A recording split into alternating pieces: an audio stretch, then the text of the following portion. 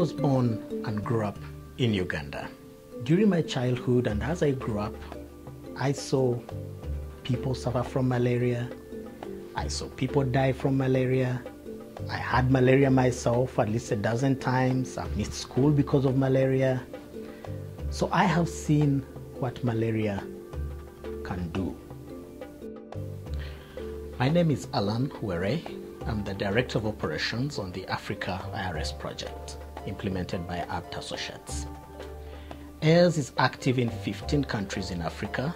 These are high malaria burden countries.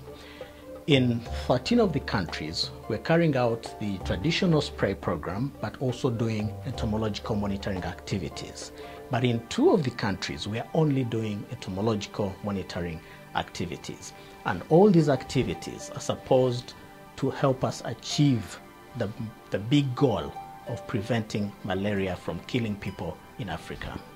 Since 2011, the AIRS project has protected more than 14 million people in Africa from malaria. This includes more than 200,000 pregnant women and more than 1.2 million children under 5 years of age. The AIRS project has been able to spray more than 97% of the homes in the areas targeted for the project. One of the reasons why we have been able to achieve such a high number is because the community and the members of the households have seen the impact of the spraying and have opened their doors to us operators to go in and treat the walls in their houses. In all the countries where AIRS is operating, we are working very closely with ministries of health, with district authorities, with research institutions, with universities, and with community leaders and members to train them to increase their ability to carry forward the activities we're doing even after the project comes to an end.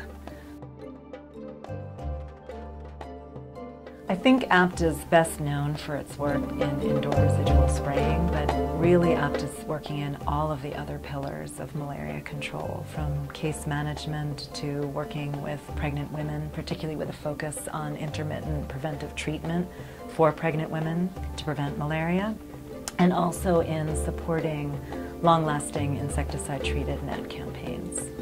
So one country where we're doing something that I think is really important in expanding access to treatment for malaria is Ethiopia. And we're working very closely with the private sector more broadly, not just in malaria.